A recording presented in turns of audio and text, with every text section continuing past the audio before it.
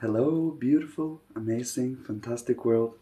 I'm you, magnificent, wonderful, individual human being. Today, I would like to speak about giving or infusing your communication with spirit and enthusiasm. Well, life and vigor, vitality, upliftment, joy. Any kind of feelings that might be warm, we try to reflect that in our language. It is a practice. So it is something we immerse ourselves in every day.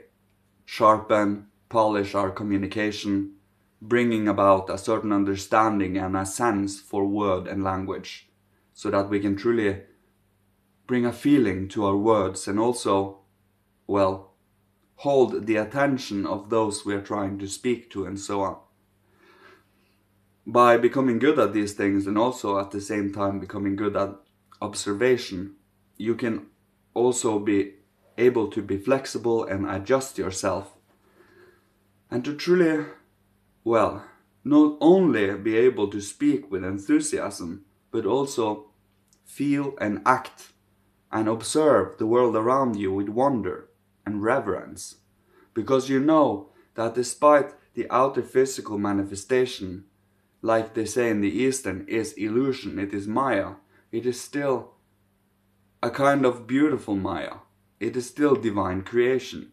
And it gives a sense of warmth and joy and morality to study it through a spiritual lens. It is a sense of responsibility and devotion. I certainly would not just brash into the courtroom of a spiritual high court and just scream and be rowdy and undisciplined. No, when we are sitting in the presence of higher beings, it is important to hold a steady sense of dignity and respect, reverence. They are higher beings that have gone through a lot of development, just like us of course, but they have gone through even more and are both 1, 2 and 3 steps higher than we are. Angels, archangels, archai, which are the ones we are the closest to on this earthly development. And, well, one of the tricks to bring enthusiasm to your language is first and foremost to find something you long and burn for, something you are passionate for, and to direct your passionate feelings that comes from the astral realm, trying to purify them and lift them up to the moral, and then work upon what you have chosen. Because when you have chosen something, you can bring life, vigor to it. You know that you enjoy what you do, you love what you do, and hence the work you do becomes lovely. It should be enjoyable to develop and to unfold one's own inner soul and spiritual life. It should not be a drag. If it is a drag and a hassle and just trials and then it is not done correctly. You see, with true devotional, reverent feelings, it is kind of impossible to hold such feelings of jadedness because we know better. The spiritual world is such a sublime, ever-changing, flowing world that has so many events and occurrences happening that despite having barely anything happening in the outer materialistic sense and around us, within us there is a whole world occurring. And it is about connecting to that again. And that is where our spirit lies. Our spirit is the active within our soul and spirit, our ego, that brings consciousness to our body, to our life, to our practices, to our love, to other human beings. The more we practice, the more we work and weave into the etheric body. That means habits, that means actions we normally do every day from day to day, the more we change and shape ourselves. It's the same with the astral, which is our longing, passions, pleasures, sorrows, and longings, and joys, instincts, and so on. By transforming it, lifting it up, the human astral that you have been given, the astral body, to the Devakan, lower Devakan, and to the higher Devakan, we get a sense of morality, that everything, the highest striving a human being can go for in this present day and age is a sense of morality, a true feeling, for it, where you feel pain or joy based on moral actions, and where you see beauty or ugliness based on moral actions. And it is about bringing that into our reality. We do have the seeds for it. And by being able to grasp onto these seeds, you with the Son, the Christ principle, not yet I, the Christ worketh in me, grow that seed. The more that seed grows, the stronger a foundation you gain. This foundation is built upon spiritual strength. It is built upon experience. It is built upon living within the spiritual present moment of things. The more you are enthusiastic and loving it, the more life and enthusiasm you infuse your communication with. That is just facts, because your communication reflects your soul and spirit. Your body will do too over time. Of course, this body will deteriorate over the years as we live our life. But your soul and spirit becomes ever stronger, so that your inner faculties can be explored, so that we can, weave into it the good that we wish to see in the future. And it is kind of a sacrificial work, because we do strive for something that does not appear visible yet in the world as a true reality yet. But thought as it is today wasn't visible either in the Greco-Roman times. They had to work actively with that thinking, with that type of thinking faculties. Today, it is normal. What we work upon today will in the future be normal. That is how it works. So this work is for everyone and for humanity for the future. And the joy of working towards such grand aspirations, even though we might only be able to do a teensy bit, we still make an effort, We try the best we can with what we have.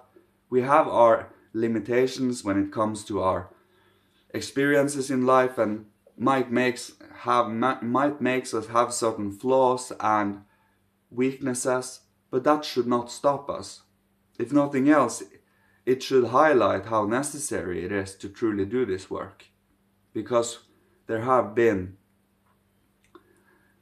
is now a time to truly get a grasp of faith, love, hope.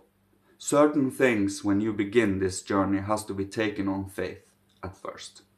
But by that faith, you will be shown over time, through experiences, through really understanding, through cognition, through consciousness, feeling, and a sense of beauty, love. By truly get senses of these things, you can reflect that in your language. Of course, our language is pretty mundane and very much tailored to outer physical life, so it's not that easy to describe inner spiritual life. Thinking, feeling, willing, the physical, etheric, astral, and ego, our consciousness soul, our mind soul, and our sentient soul. All of these, and then you have, and then we can start on the planets and constellations and so on. And then we have the Saturn, Sun, Moon, and now Earth development, Jupiter development, Venus development, and at the end, Vulcan development. All of these reflect in on each other, but it is different areas of the whole reality to see from. You can see from any of these lenses or from the whole of all of them, and to try to view the whole hierarchy in its wonderful choir of things. But it is all about being creative, using your imagination actively to truly tap into these realities, because they are realities. They are reflected. When you use your senses to observe outside, you truly connect the spiritual science with reality. You are not led astray by abstract theories. You truly are connecting directly with what is around you, what you sense, what you feel, what you experience. Without, well, falling to delusions and illusions. We anchor ourselves into our being so that we can comprehend and understand the world around us, the individual, ourselves, and the occurrences and events and happenings that is happening and weaved into our life from day to day, from moment to moment, year to year.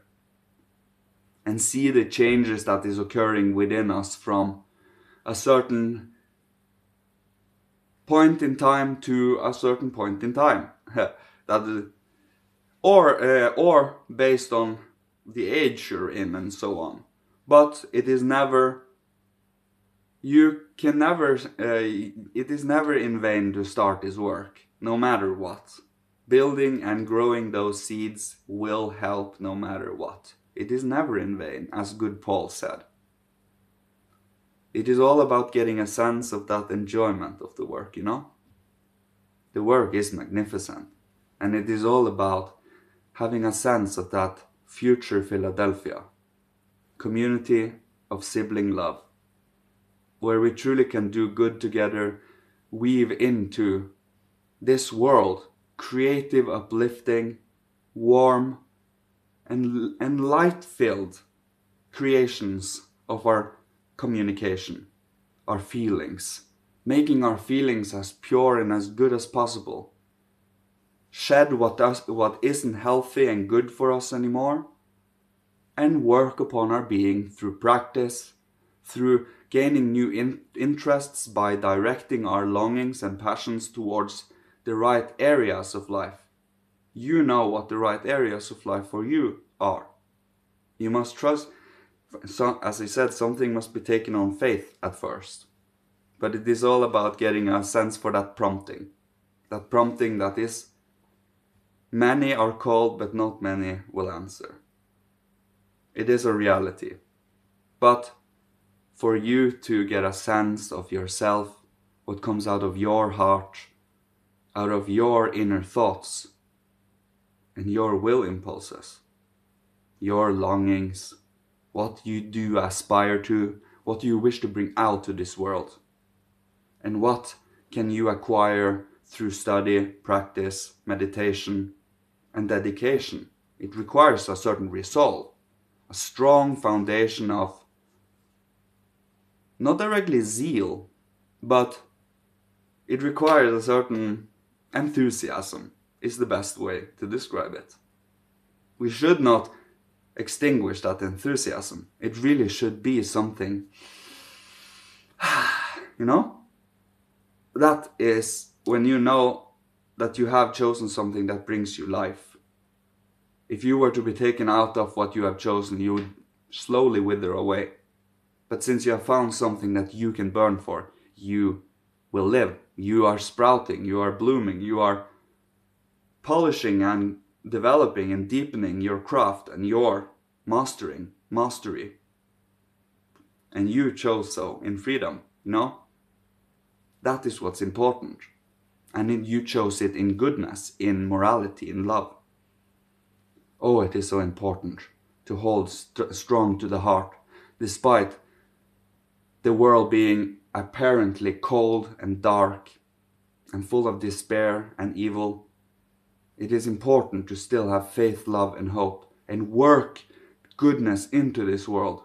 That is the only way we can see goodness in this world, by being an example, by doing good and not being afraid of doing so, despite everyone even making fun of you. crowning with thorns is kind of what that stage is. You have to be content with, well, being thrown swords and daggers at constantly, but still stick to the love. Because it is important. The love is the highest reality a human being can strive for. Morality. True love. In its highest sense. And I will leave you with this today. May Father, Holy Spirit, Christ, Michael, higher hierarchy, ancient masters of old, ancestors from every incarnation, bless, protect, guide, and love you on your beautiful, wonderful, unique path to your deepening of awakening, understanding, and the sense of the stream. The stream, not dream. S-T, stream. Love you. Thank you so much. May you be safe. Love you. Goodbye.